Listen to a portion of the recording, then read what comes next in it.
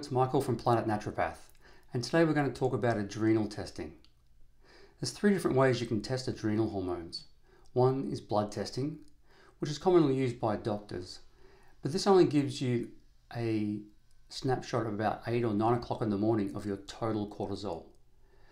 And cortisol is made up of free cortisol and total cortisol, but it's important to understand the free cortisol, which is the metabolically active portion.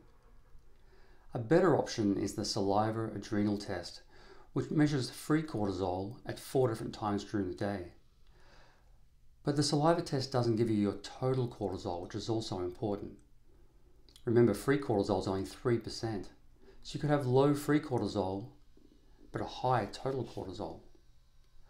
My preferred test is the Dutch hormone test. Dutch stands for Dried Urine Test for Comprehensive Hormones.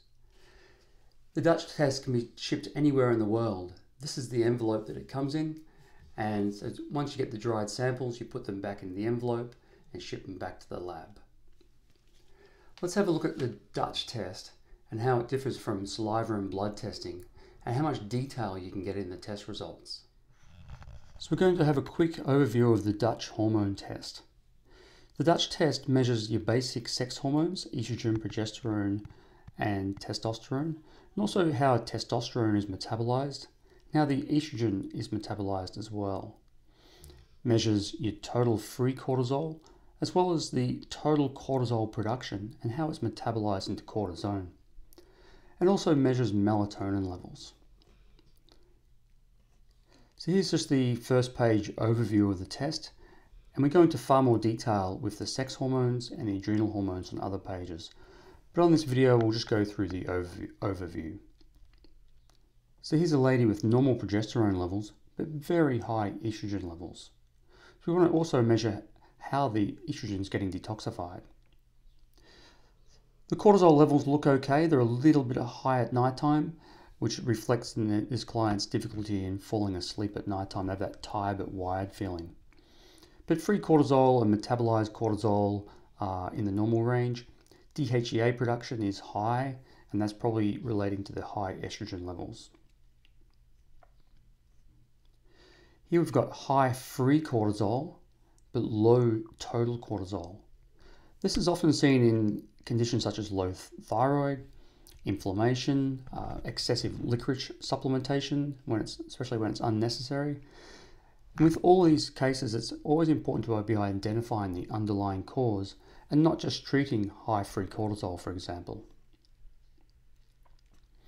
Here we've got low free cortisol, but higher total cortisol. So on a saliva test, you would only see the low free cortisol and assume that someone has low cortisol, but in fact their adrenals are producing plenty of cortisol. Here's another situation with low free cortisol, but they're still producing plenty of cortisol.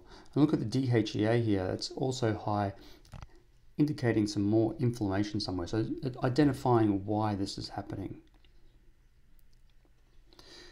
Here we've got a man with very high estrogen levels, very high metabolized cortisol, which is, this picture here is often seen in men with obesity, which is the case here.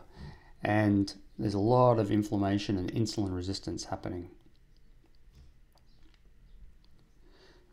Here we've got low free cortisol and low total cortisol. This is more like the classic adrenal fatigue picture. You don't often see results like this.